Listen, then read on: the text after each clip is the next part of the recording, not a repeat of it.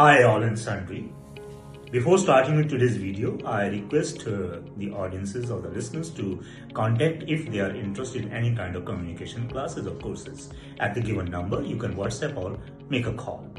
Let's start with the video. And yes, I request you to please like and leave a comment what kind of more videos you want in future, and do subscribe the channel if you have not yet. Let's talk about how to tell or say what to speak. Talk, say, tell, speak. These are the words used for communication, but they are different in meaning. Like first is talk. It means to communicate usually by means of speech. And it also means to make a discussion. Like for example, let's sit down and talk. It's the right time to talk business. And the next is say. Say means to pronounce or recite or to indicate in a written. That is say, like please say something about it. Will you say the national anthem? Or the sign says take the left turn.